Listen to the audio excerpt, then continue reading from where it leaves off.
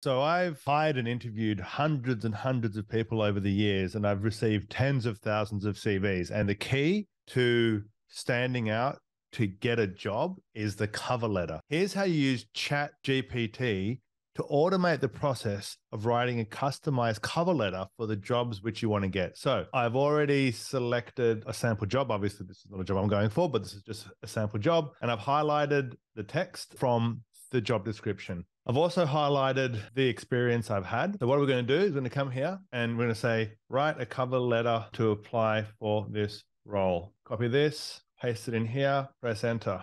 And so now we're starting to see how people can really stand out. Now, the one thing I look at as part of every applicant that comes through is their cover letter. Have they spent time to customize something for us, the people that are actually hiring? And some jobs get 500 applications. So the cover letter is key. So now it has now started to write all the things. Now we want to say, we're going to copy our experience, and this could be copied from a CV as well, and say, update the cover letter to include the following experience. And so now it's starting to integrate the experience I have as part of the application form, as part of the cover letter. This is such a great way to stand out. Now, obviously, this is the first kind of attempt. And so the real key with this tool, with ChatGPT, is to refine it, right? And so we can say, for example, I like this one, rewrite it more conversational and a bit cheeky, right? Because now you want to have a bit of personality. And I can tell you that personality stands out from across all the cover letters. So you can do a cover letter, that's a win. If you can do a cover letter that stands out, that's a bit more cheeky, right? That will actually help you to get the interview. Look at what this tool can come up with, right?